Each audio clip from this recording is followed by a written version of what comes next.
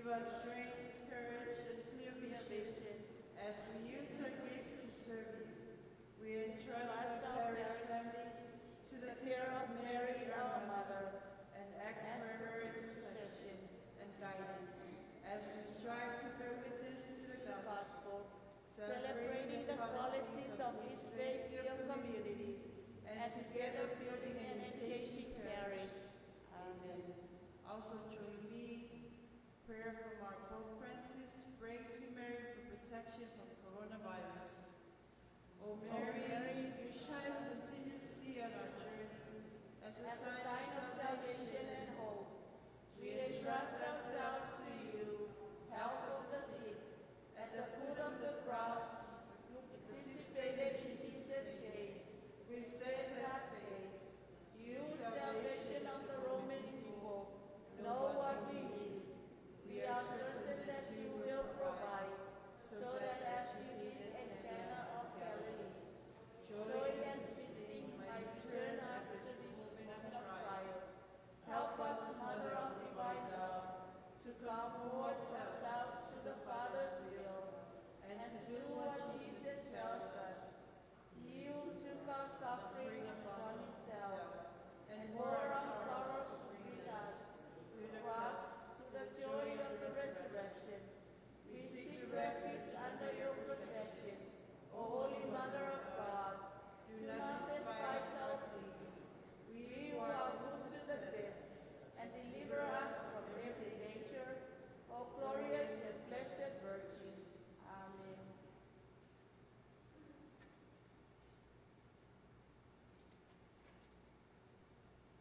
We walk by faith and not by sight. No gracious words we hear of him who spoke when thunders spoke, but we believe, we may not touch his hands and side, nor follow where he trod. Yet in his promise we rejoice and cry, my Lord and God. In the name of the Father, and of the Son, and of the Holy Spirit. The Lord be with you. And with your spirit. My brothers and sisters, we are sinners in a big way or in small ways.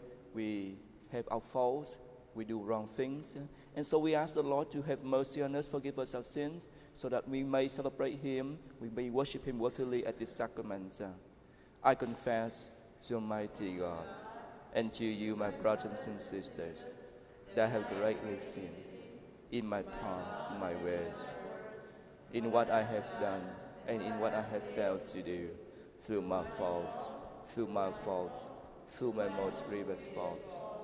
Therefore I ask, Blessed Mary, ever Virgin, all the angels and saints, and you, my brothers and sisters, to pray for me to the Lord our God.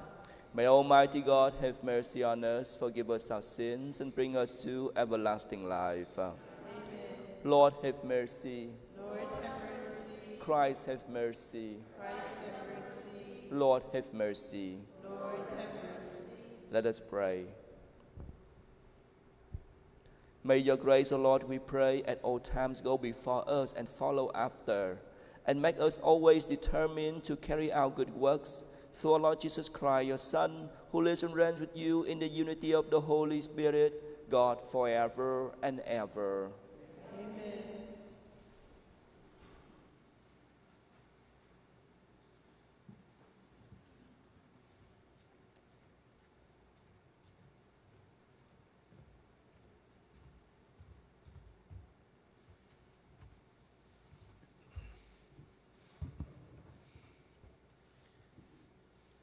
A reading from the letter of St. Paul to the Romans.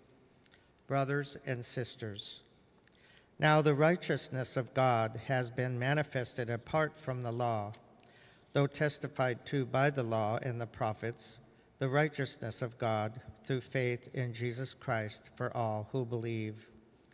For there is no distinction. All have sinned and all are deprived of the glory of God. They are justified freely by his grace through the redemption of Christ Jesus, whom God set forth as an expiation through faith by his blood to prove his righteousness because of the forgiveness of sins previously committed through the forbearance of God, to prove his righteousness in the present time, that he might be righteous and justify the one who has faith in Jesus. What occasion is there then for boasting? It is ruled out. On what principle? That of works? No, rather on the principle of faith. For we consider that a person is justified by faith apart from works of the law. Does God belong to Jews alone? Does he not belong to Gentiles too? Yes, also to Gentiles, for God is one, and will justify the circumcised on the basis of faith, and the uncircumcised through faith. The word of the Lord. Thanks be to God. Responsorial Psalm. With the Lord there is mercy and fullness of redemption. With the Lord there is mercy and fullness of redemption. Out of the depths I cry to you, O Lord. Lord, hear my voice. Let your ears be attentive to the voice in supplication. With the Lord there is mercy and fullness of redemption. In you, O Lord, if you, O Lord, mark iniquities, Lord, who can stand? But with you is forgiveness, that you may be revered. With the Lord there is mercy and fullness of redemption. I trust in the Lord, my soul trusts in his word. My soul waits for the Lord, more than sentinels wait for the dawn. With the Lord there is mercy and fullness of redemption. Alleluia, alleluia, alleluia. Alleluia, alleluia, alleluia. I am the way, the truth, and the life, says the Lord. No one comes to the Father except through me. Alleluia, alleluia, alleluia.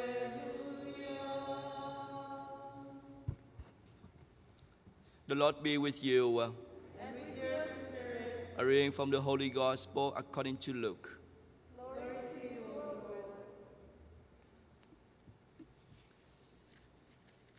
The Lord said, "Woe to you who build the memorials of the people, the memorials of the prophets, whom your fathers killed. Consequently, you bear witness and give consent to the deeds of your ancestors, for they killed them, and you do the building. Therefore, the wisdom of God said, I will send to them prophets and apostles. Some of them you will kill and persecute, in order that this generation might be charged with the blood of all the prophets, shed since the foundation of the world, from the blood of Abel to the blood of Zechariah, who died between the altar and the temple building. Yes, I tell you, this generation will be charged with their blood. Woe to you, scholars of the law! You have taken away the key of knowledge. You yourself did not enter, and you stopped those trying to enter." When Jesus left, the scribes and the Pharisees began to act with hostility toward him and to interrogate him about many things, for they were plotting to catch him at something he might say. The Gospel of the Lord. Praise to you, Lord Jesus Christ. We hear in the Gospel the people became hostile toward Jesus. all because all because he was saying negative things about them. But what he said was true. What he said was accurate. And yet they were hostile to him because of their pride, because it hurt their ego. You may have experience that in your life also. Let's say, for example, when you go to your workplace and you say you are a Christian and you are against certain thing. Let's say you are against abortion, or you think that we should do certain thing the right way. Well, some of your co-workers, they may be okay, but some of co-workers, they might not like you. If you say things that affect them in a negative way, let's say if they have a same-sex desire, and you say you don't like people who you think is people with same-sex desire are not are not good, or something that is not natural, they will not like it, and they will look for way to harm you. They will look for way to hurt you, because you say they will report you to human resources, or they will if you come in to work late, or if you are slow in your work, they will bring it to the manager. They will report you to upper leadership, whatever it is. That's the same thing with Jesus. He was telling the Pharisees, and he said, "You people are hypocrites. You don't do what you say. You tell people to do the right thing, but you yourself don't do it. And you are murderers." And so the Pharisee looked for a way. They watch for his every little things, so that they may catch him as something, so that they can do harm to him. So that is the situation of the believers, of those who follow Christ, because they've done it to Jesus, and they're going to do to the believers, to Christians also. But that's why for us it's important for us to practice what we preach. We tell people to love each other. We have to love each other. And we have to be a people of grace. People of grace are the people who are not violent. We also see hostility toward many of the bishops. The bishops, they speak against issues like same-sex marriage, against abortion. And so the bishop become targets of the media or those who disagree with them. It's not just a matter of disagreement, but sometimes very terrible language is used against the church and the bishops. But that's why it's important for us to make every honest effort to do what is good and right, because they will try to catch us. Let's say they will catch the bishops and say, well, there are people in the church do wrong things too. They abuse children. That's a terrible thing to do. And then that is the weakness. Sometimes we have people in the church who do wrong things. So it is important for us to, again, number one, we cannot stop saying what is good and right. If we believe that life begins at conception, then we need to speak up for life. Even though we may become targets of criticism, we may become a target of hostility. The bishop or all of us, when we say the right thing, we have to continue saying it. We cannot stop because people intimidate us or people are hostile to us. We cannot do that. And then number two, we have to make every effort to do what is good and right. We have to make every effort to live what we preach. We can just say, we could tell people to do this, and then we live a double life. We ourselves do terrible things. That's not always easy, but that's why we rely on God's grace, and we are honest. When we do wrong things, we are honest. We don't hide it, but we need to tell them that we fall not because of the teaching of Jesus. Jesus doesn't do anything wrong. Jesus always, for all they want to watch, for all they want to catch him, he didn't do anything wrong. But we are not like Jesus. And so we have to recognize that I'm not God. I'm not the Savior. None of you are Savior. I'm not the Savior. I save nobody. That man, Jesus himself, is the only Savior, only one who's perfect. We are not perfect. So we have to say that to the world, we're not perfect. But what we wanted to show you, we want to bring you, is the teaching of Jesus. We want to bring Jesus to you. We don't save anybody. And so we want to remind ourselves our role. Our role, we need to be faithful. We need to be courageous in being the followers of Jesus.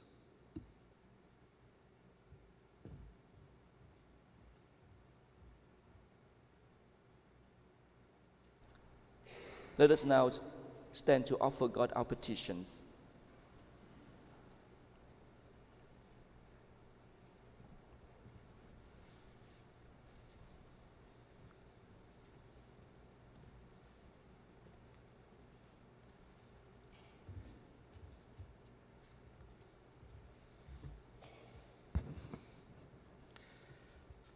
That the Church embody the Word of God and help all believers to know the saving power of Christ, let us pray to the Lord.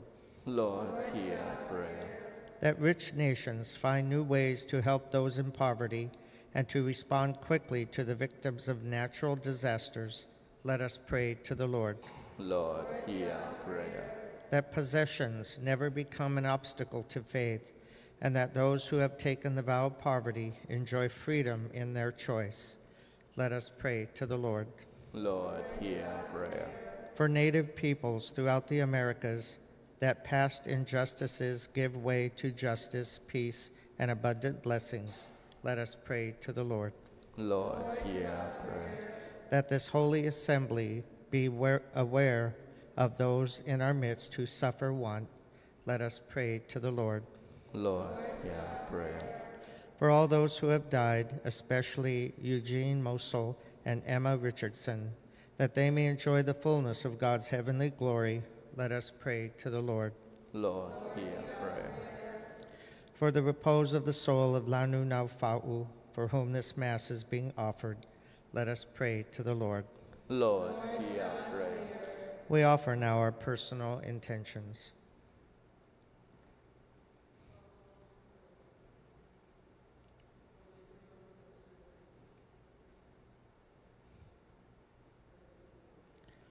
Lord, hear our prayer.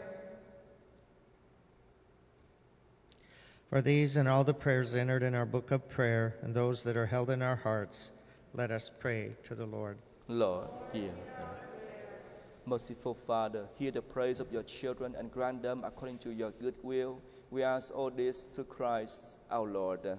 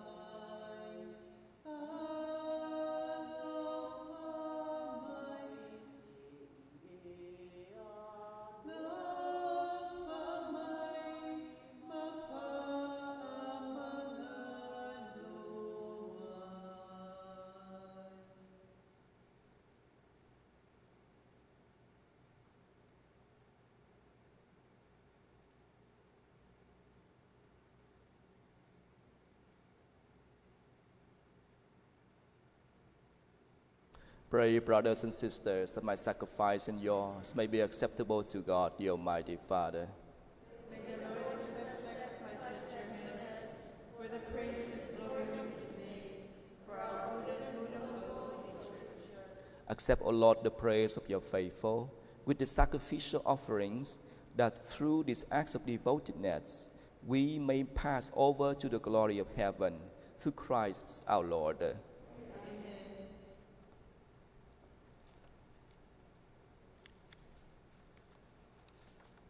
The Lord be with you. And with your spirit, Lift up your hearts. we lift them up to the Lord. Let us give thanks to the Lord our God. It is right and just. It is truly right to give you thanks, truly just to give you glory, Father most holy. For you are the one God, living and true, existing before all ages and abiding for all eternity, dwelling in unapproachable light. Yet you who alone are good, the source of life, have made all that is, so that you might fill your creatures with blessings and bring joy to many of them by the glory of your light. And so in your presence are countless hosts of angels who serve you day and night, and gazing upon the glory of your face, glorify you without ceasing. With them too we confess your name in exaltation, giving voice to every creature under heaven as we acclaim. Holy, Holy, holy Lord, God of hosts, heaven and earth are full of your glory. Hosanna in the highest. Blessed is he who comes in the name of the Lord. Hosanna in the highest. We give you praise, Father most holy, for you are great, and you have fashioned all your works in wisdom and in love. You formed man in your own image and entrusted the whole world to his care, so that in serving you alone, the Creator, he might have dominion over all creatures. And when through disobedience he had lost your friendship, you did not abandon him to the domain of death, for you came in mercy to the aid of all, so that those who seek might find you. Time and again you offer them covenants, and through the prophets taught them to look forward to salvation. And you so loved the world, Father most holy, that in the fullness of time you sent your only begotten Son to be our Savior. Made incarnate by the Holy Spirit and born of the Virgin Mary, he shared our human nature in all things but sin. To the poor he proclaimed the good news of salvation, to prisoners freedom, to the sorrowful of heart joy. To accomplish your plan, he gave himself up to death, and rising from the dead, he destroyed death and restored life. And that we might live no longer for ourselves, but for him who died and rose again for us, he sent the Holy Spirit from you, Father, as the first fruits for those who believe, so that bringing to perfection his work in the world, he might sanctify creation to the full. Therefore, Lord, we pray, may the same Holy Spirit graciously sanctify these offerings, that it may become the body and blood of our Lord Jesus Christ, for the celebration of this great mystery, which he himself left us as an eternal covenant. For when the hour had come for him to be glorified by you, Father most holy, having loved his own who were in the world, he loved them to the end. And while they were at supper, he took bread, blessed and broke it, and gave it to his disciples, saying, "Take this, all of you, and eat of it, for this is my body, which will be given up for you."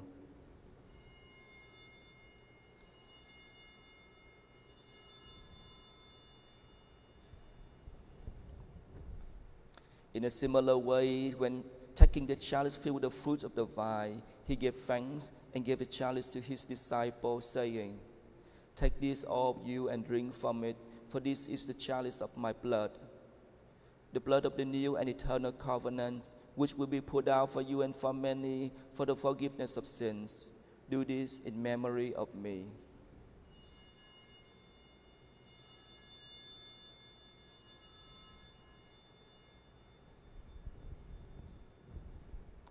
The mystery of faith.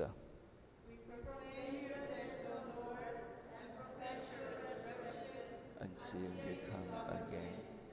Therefore, Lord, as we now celebrate the memory of our redemption, we remember Christ's death and his descent to the realm of the dead. We proclaim his resurrection and his ascension to your right hand, And as we await his coming in glory, we offer you his body and blood, the sacrifice acceptable to you, which brings salvation to the whole world. Look, O Lord, upon the sacrifice which you yourself have provided for your church, and granting in your loving kindness to all who partake of this one bread and one chalice, that gathered into one body by the Holy Spirit, they may truly become a living sacrifice in Christ to the praise of your glory. Therefore, Lord, remember now all for whom we offer this sacrifice, especially your servant Francis, our Pope, Paul, our Bishop, the whole order of bishops, all the clergy, all those who partake of this offering, those gathered here before you, your entire people, and all who seek you with a sincere heart. Remember also those who have died in the peace of your Christ, and all the dead whose faith alone you have known. To all of us, your children, grant, O merciful Father, that we may enter into a heavenly inheritance with the Blessed Virgin Mary, Mother of God, with your apostles, Saint Joseph, and all the saints in your kingdom, there with the whole creation, free from the corruption of sin and death. May we glorify you through Christ our Lord, through whom you bestow on the world all that is good.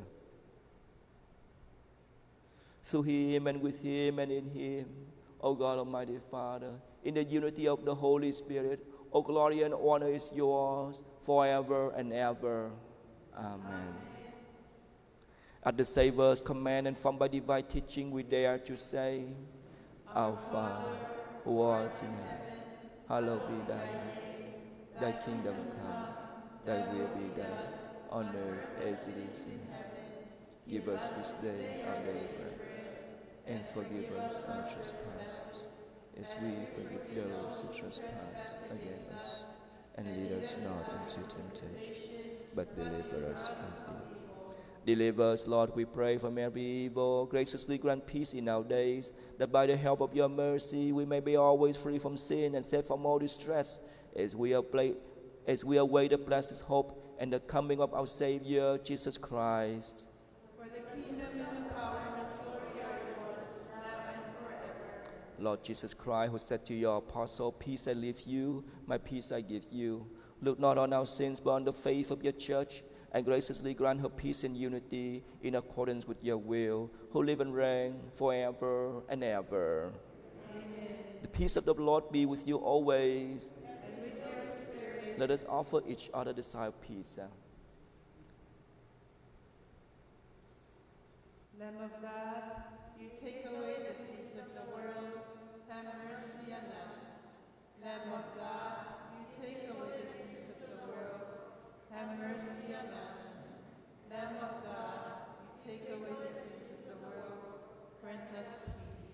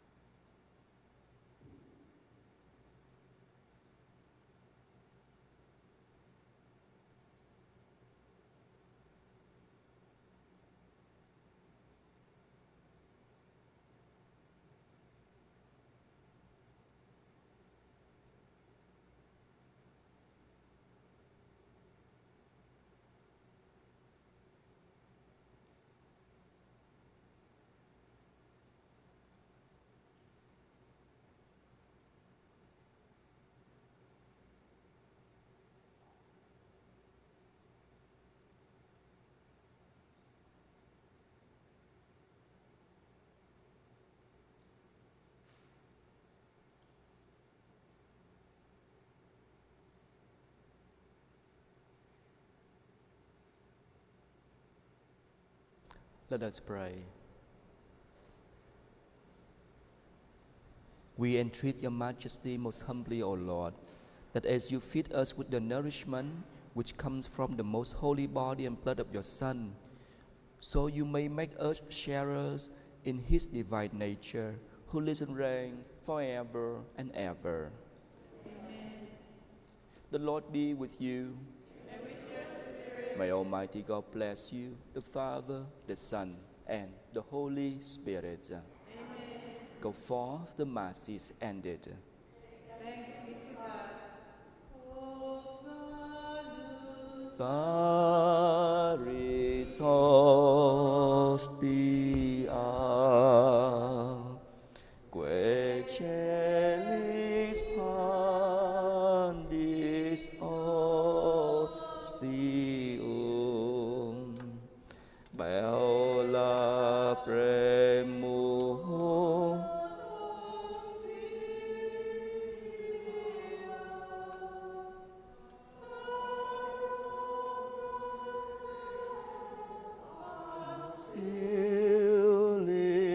Silium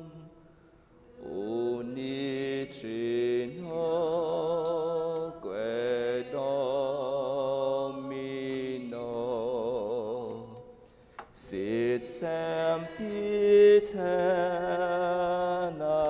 gloria vivitam sine termino nobis donet in patria